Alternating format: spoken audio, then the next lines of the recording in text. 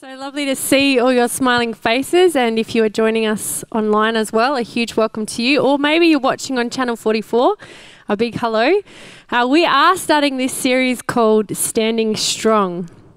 Standing Strong. Why are we doing this series?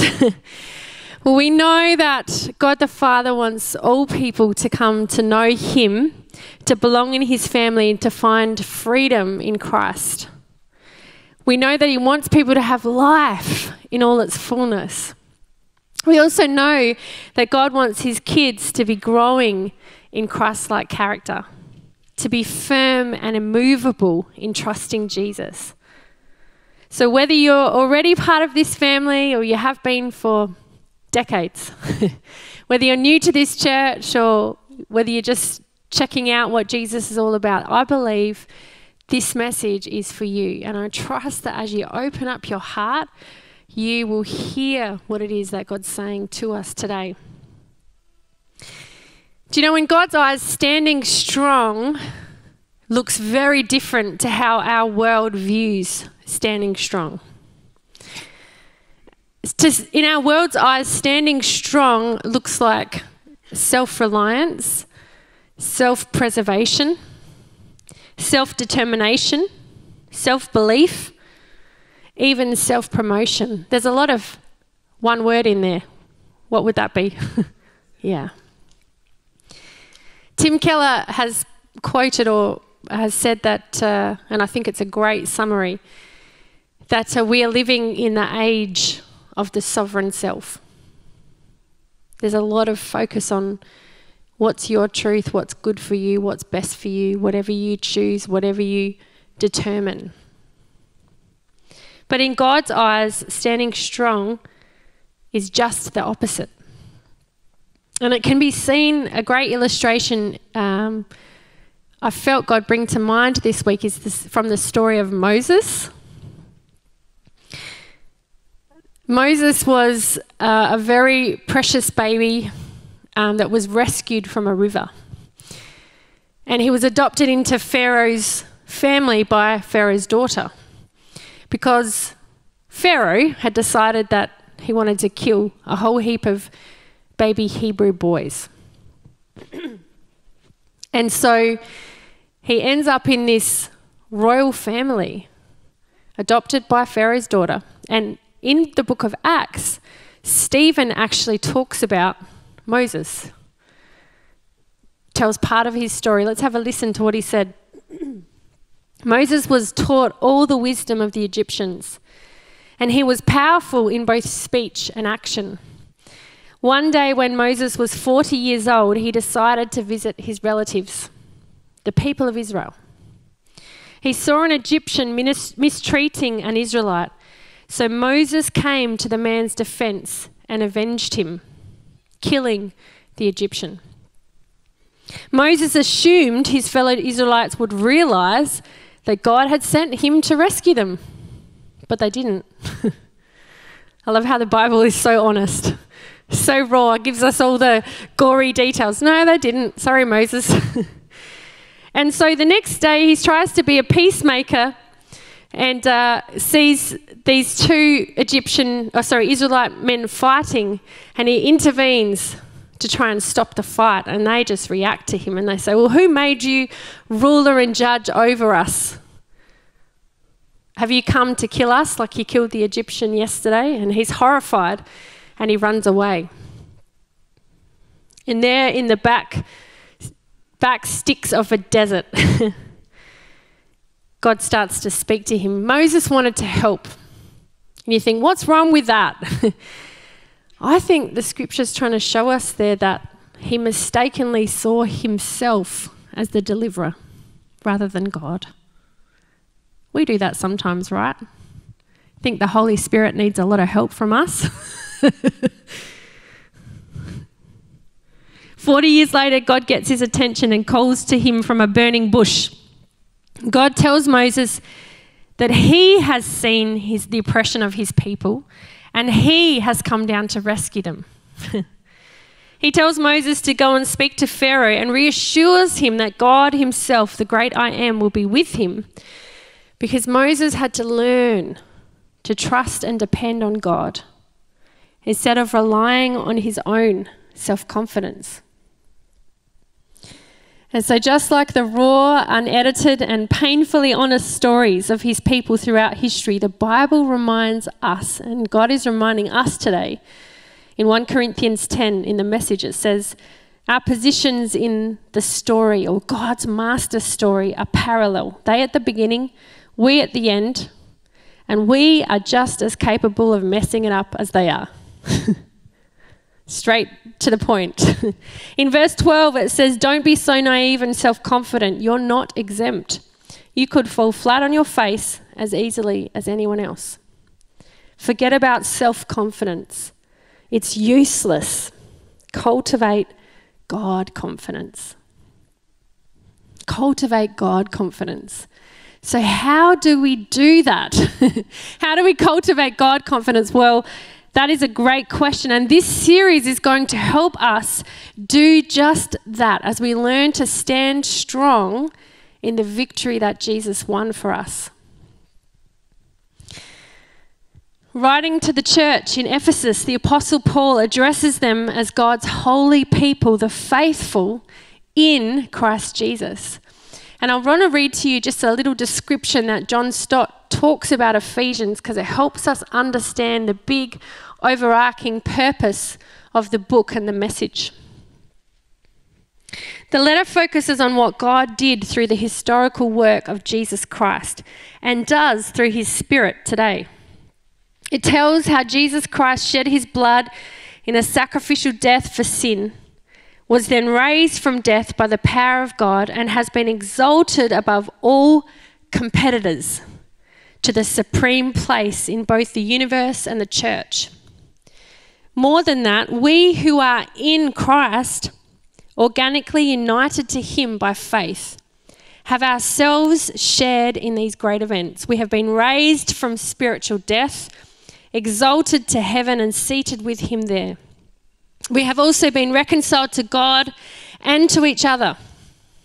As a result, through Christ and in Christ, we are nothing less than God's new society, the single new humanity which he is creating, and which includes Jews and Gentiles on equal terms. We are the family of God the Father, the body of Jesus Christ the Son, and the temple or the dwelling place of the Holy Spirit. Therefore, we are to demonstrate plainly and visibly by our new life the reality of this new thing that God has done. And so a way of understanding Ephesians is the first 3 chapters talk about where we sit, that we're seated with Christ in the heavenly places because of what Jesus has done and who we are now in Christ. We can rest in his finished work. Chapters 4 and 5 and the first part of chapter 6 and say, in light of what he's done, in light of who we now are in Christ, this is how we can now live in the power of the Holy Spirit. This is what it means to have unity and diversity of gifts in the body of Christ and maturity. This is what it means to have mutual submissiveness and care in our relationships at home.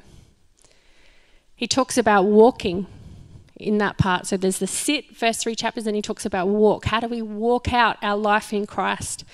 And then he talks about, particularly in verses 10 to 19 in chapter 6, he talks about this is how you stand.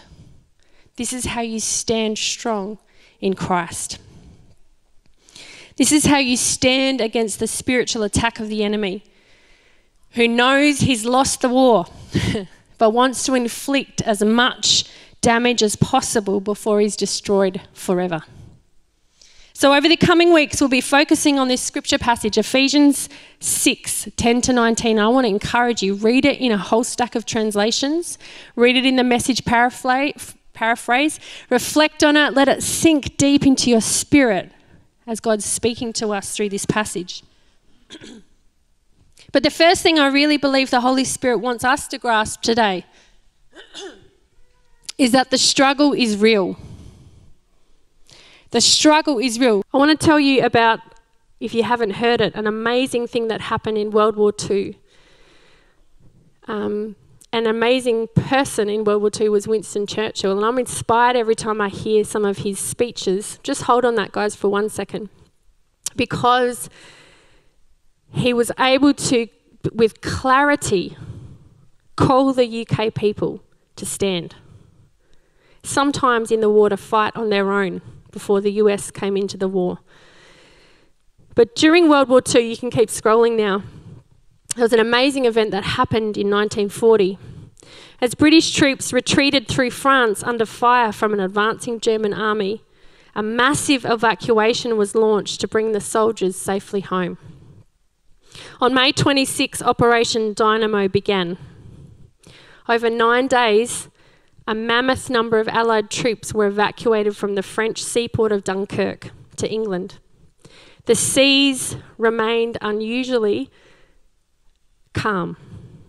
The Royal Air Force, bitterly maligned at that time by the army, fought vehemently to deny the enemy the total air supremacy which would have wrecked the operation. And at the outset, it was hoped that 45,000 men might be evacuated. In the end, 338,000 Allied troops reached England, including 26 French soldiers.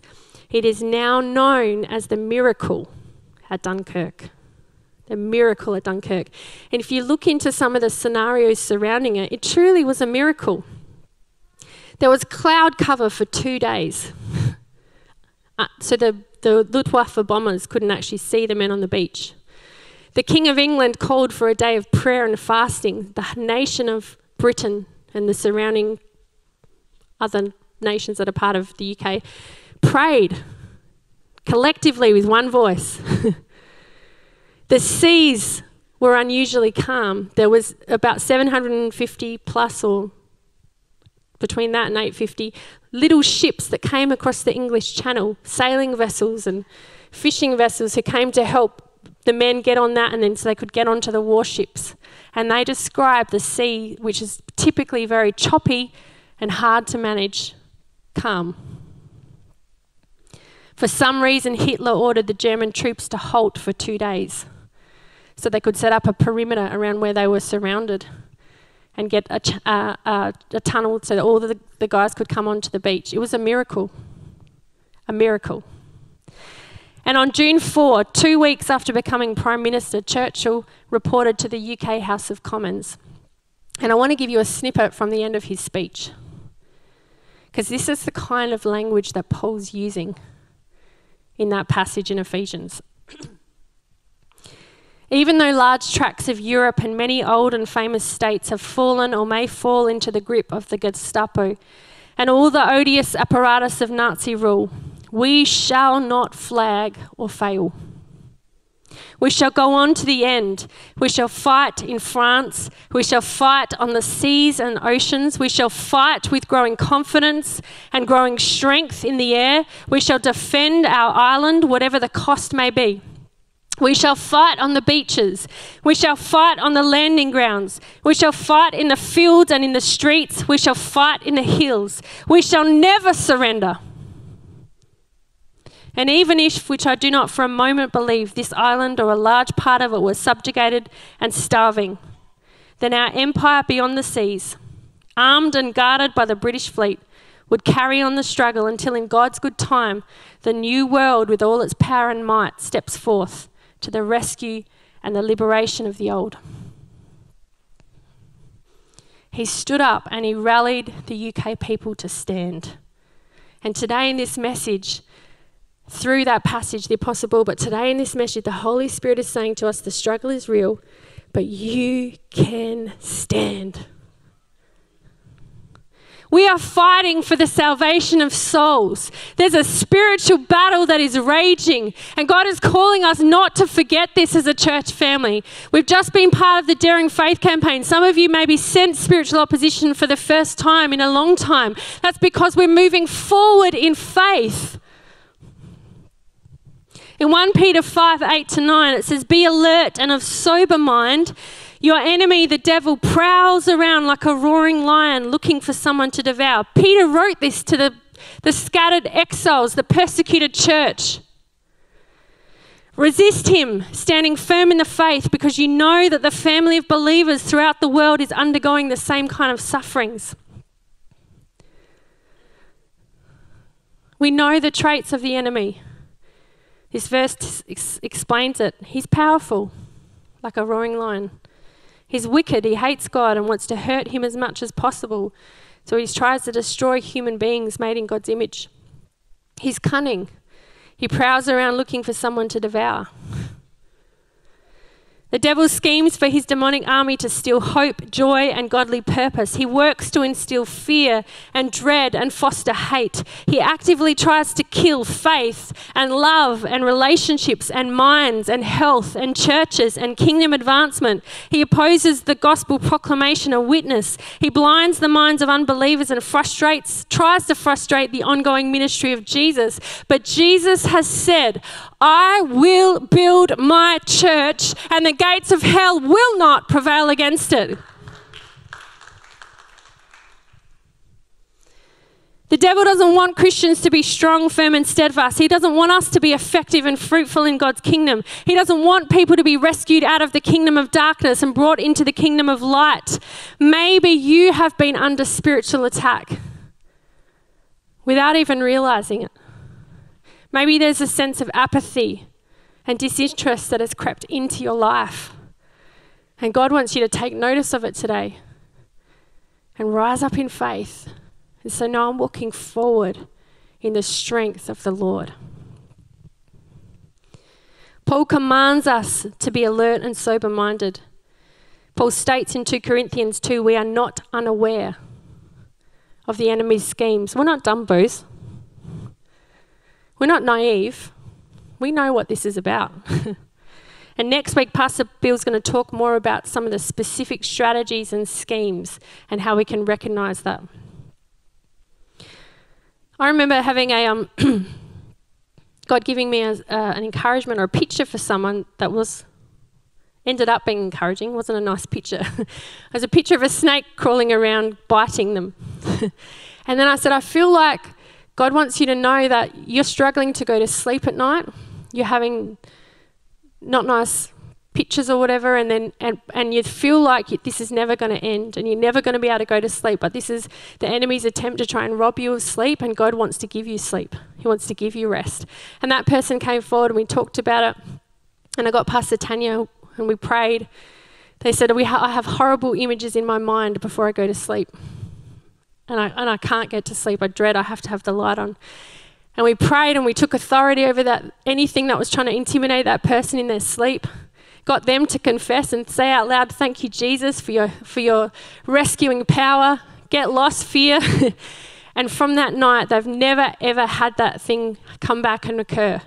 They've been able to sleep and know they have the peace of God. 1 Peter 5:9-10 says, resist him, your enemy, standing firm in the faith, because you know that the family of believers throughout the world is undergoing the same kind of sufferings. And the God of all grace, who called you to his eternal glory in Christ, after you have suffered a little while, and remember he's writing to the persecuted churches, will himself restore you and make you strong, firm, and steadfast. That's a word for some of you at the moment. You feel like you're getting bombarded, but God is saying, it's all right. I'm with you. I'm going to continue to restore you and make you strong, firm, and steadfast. Do you know we can cultivate God confidence and grow to become stronger, firmer, and more steadfast, because even though the struggle is real and the Bible talks about this struggle, we also know that the victory is won. The victory is actually won. The message of the book of Revelation is that Jesus Christ has defeated Satan and will one day destroy him forever. And there's an amazing passage in Colossians 2, verse 13-15 in the Amplified. It says, when you were dead in your sins and in the uncircumcision of your flesh, talking about worldliness, your old way of life, God made you alive together with Christ. having freely forgiven us all our sins, having cancelled out the certificate of debt consisting of legal demands which were in force against us and which were hostile to us. Paul's saying it was like there was this big long list. If anyone was to write down everything that you've ever done wrong or thought wrong or said wrong, Jesus took that big list and he nailed it to the cross. It says this certificate he has set aside and completely removed by nailing it to the cross. When he had disarmed the rulers and authorities, those supernatural forces of evil operating against us, he made a public spectacle of them, or example of them, exhibiting them as captives in his triumphal procession, having triumphed over them through the cross. That's our Jesus. That's our Jesus. Paul was likely referencing this ancient custom was if someone had a debt against them and it was cancelled or paid in full, they would take that certificate and nail it to the top of a doorpost so everyone would know your debt has been paid. Jesus took your sin, everything that was, the debt against you, everything you did to offend God and offend others, he took it all and he nailed it to the cross. Your debt has been paid in full.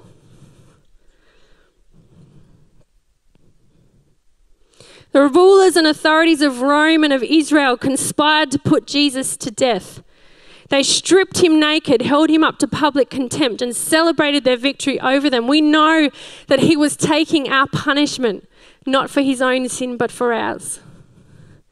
But N.T. Wright says the wonderful truth is that on the cross, God was stripping spiritual oppressors naked. He was holding them up to public contempt and leading them in his own triumphal procession in Christ, the crucified Messiah.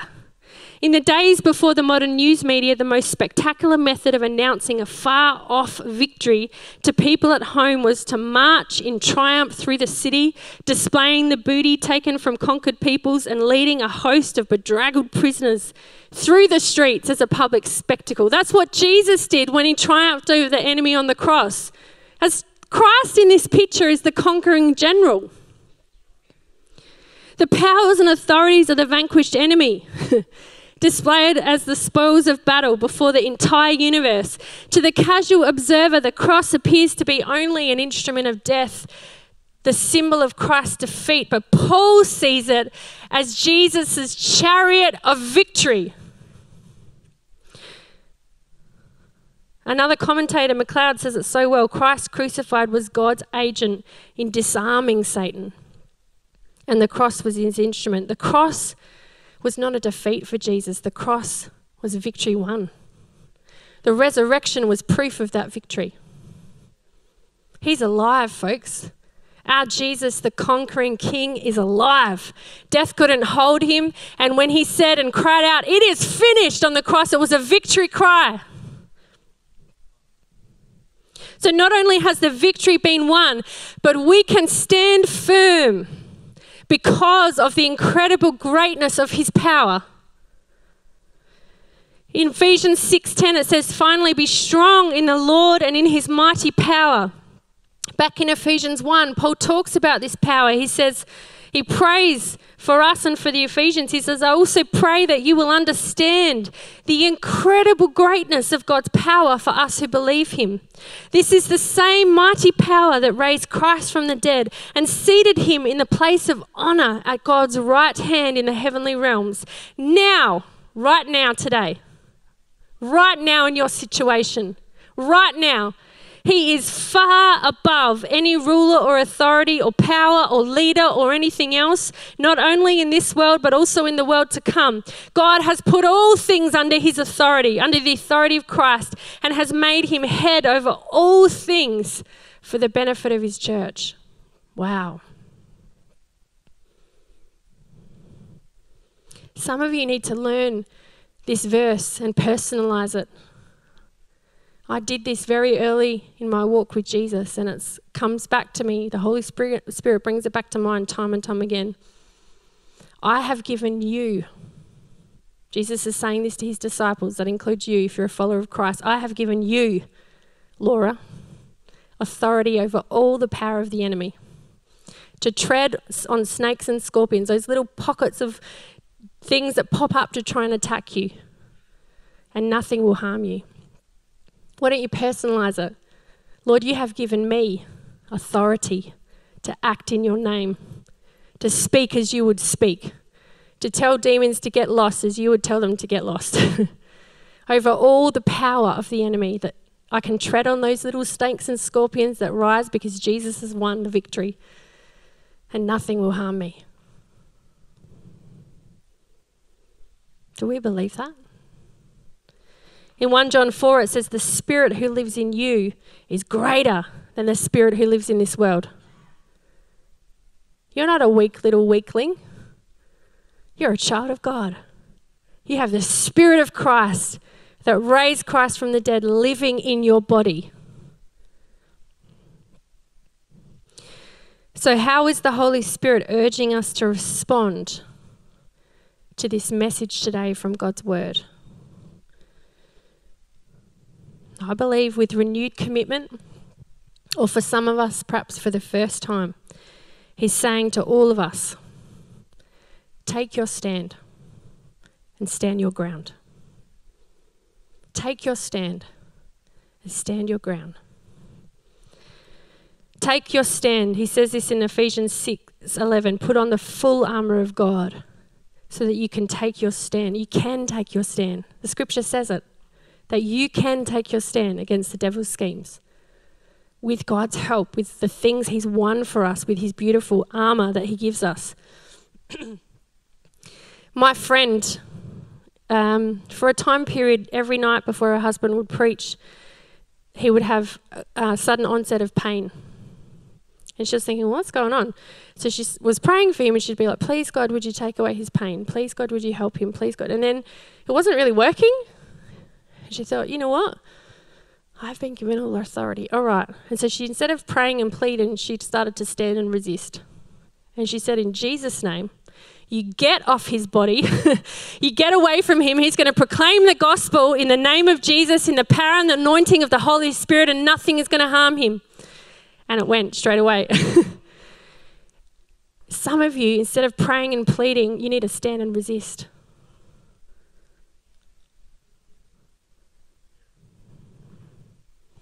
Stand and resist.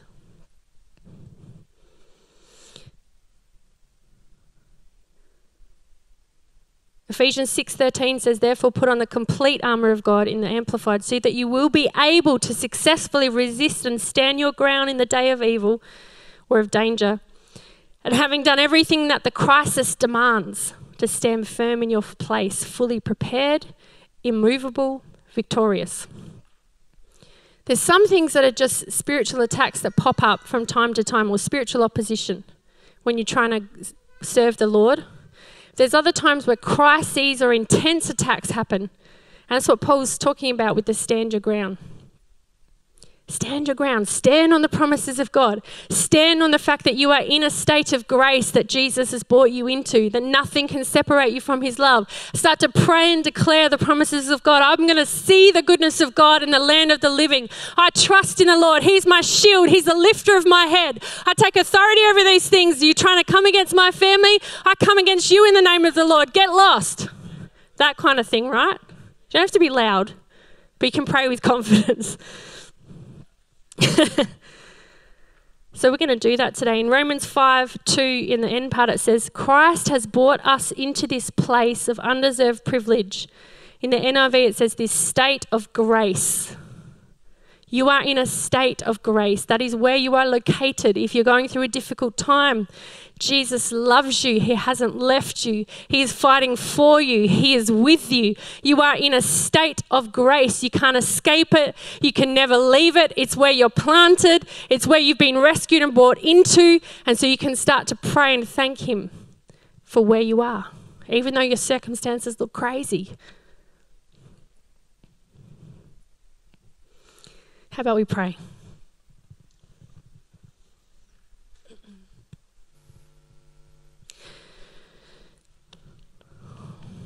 Lord, I thank you for your word to us this morning. It's a strong word.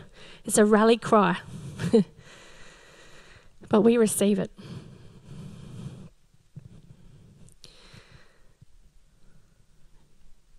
if you've never given your life to Jesus. He nailed your debt, the debt you owed God for all the things you've ever done wrong. He nailed that to the cross. God is not angry at you. He sent Jesus to die for you. He loves you. I just invite you, wherever you are, if you're watching at home, if you've never given your life to Christ, do it now. Just open up your life to him. Just say, Jesus, I give you my life. I don't know anything much else to pray, but thank you for dying for me. Thank you for forgiving me. Thank you for the debt that you paid on my behalf. Jesus, I give you my life. And I want you to come into me and help me to follow you by your Spirit. And if you pray that and you mean that with all your heart, he has and he will. He has come into your life and he will never leave. And he will help you to live for him. And we'd love to support you in that. But you're now a child of God. You're my brother or sister in Christ. You're a new creation. You're a child of God. Hallelujah.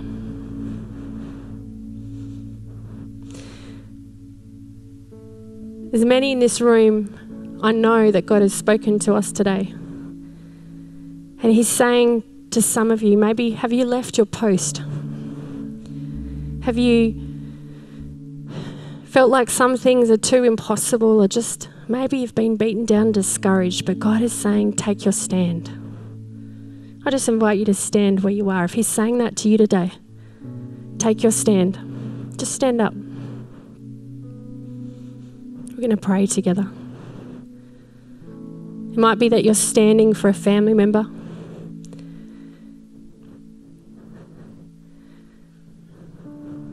You're saying, yes, God, I'm taking my stand.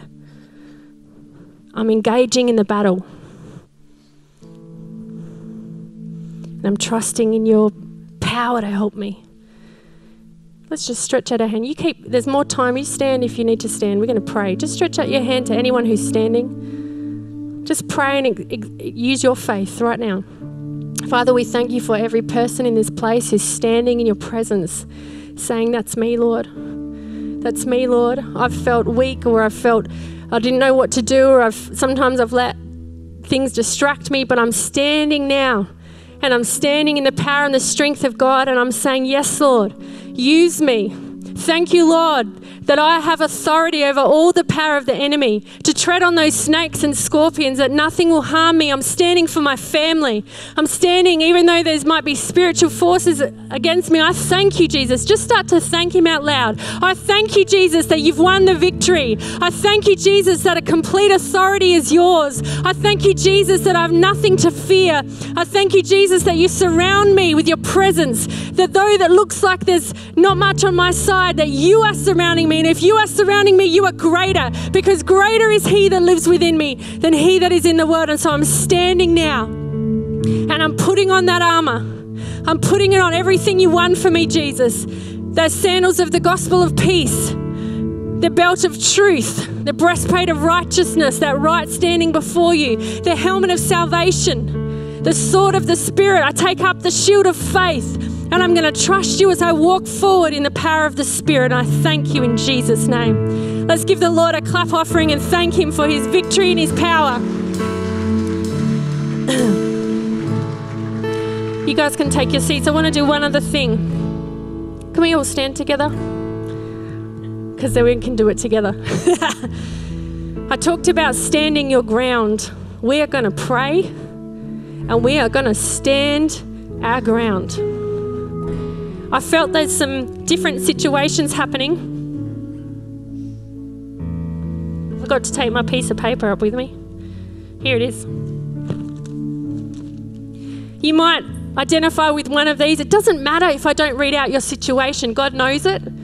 All right? And I want you to come forward, slip out of your seat. You know, that's me. That's me. I'm going through a crisis. There's intense stuff happening. I want to stand my ground. All right, so you can just, even as I'm reading, slip out of your seat and come forward. We're going to pray. I felt like there's someone here whose baby has been diagnosed with a congenital heart disease, or someone watching online, and Jesus wants to meet you. He wants to do something in your life and in your baby's life. I feel like there's a man here or listening online who has had profound hearing loss in both ears. Jesus wants to heal you. I feel like there's someone who has had severe pain in their nerves and their nerve endings. Jesus wants to heal you. I feel like there's someone who's breathing, or maybe multiple people who've been affected by COVID. I feel like there's people here who are asthmatic and have been afraid of getting sick through COVID, and Jesus wants to set you free from fear. I feel like there's a little girl who's been waking up in a family with the same nightmare going on for weeks. That's just a few things I felt the Holy Spirit lay on my heart. Maybe that's you, maybe there's another situation that's happening, but if you need Jesus' power to intervene, and if you want to stand your ground, you just slip out of your seat. You come forward now. We're going to pray for you. Just right now, slip out of your seat. Our prayer ministry team, I don't want you to stand in front. I want you to stand behind and put your hands on people's backs. And then I'm going to pray a general prayer, all right? Come forward, love. That's good. Come on, come forward. Respond to the Lord. He is here by the power of his presence, and he wants to touch people's lives. Come forward now. Thank you, Jesus. Thank you, Lord. Thank you, Jesus. If you need to come from upstairs, we've got time. Just slip out of your seat and come. Whatever situation comes to mind, you say, I need the Lord to intervene. Keep coming. That's good. Thank you, Lord. Thank you, Jesus. Yeah. There's more people coming. It's good. Prayer ministry team, can you just come and just put your hand on someone's back? Just on their back. They're going to start to probably gently pray in their prayer language over you. Just stand behind them. That's good. Thank you, Jesus. Thank you, Lord. If you need intervention in your marriage, in your family, there's broken family situation, and you need the presence and power of God to intervene. That's good. Any board members who are here, you come and pray. Life group members, you come and pray. We're going to stretch out your hand wherever you are. We're going to pray and believe. Praying and believe and putting our trust in the power of Jesus. Thank you, Lord. Pastors, if you're here, you come and pray. Thank you, Jesus. We thank you, Lord. Thank you, Lord. We just pray for every person who's standing at the front here, Lord. We thank you for your presence and your power in this place. Lord Jesus, we thank you that nothing is impossible for you. So with the authority that we have in Jesus, we pray over these people and we say, enemy, be gone. We resist you in the name of Jesus. They're standing their ground. They're standing their ground on the promises of God. They're standing their ground for their family. They're standing their ground for their health. I pray health and healing in the name of Jesus, that you would just release your healing power right now into people's body. Jesus, that you would manifest your presence and your power in the mighty name of Jesus. Thank you.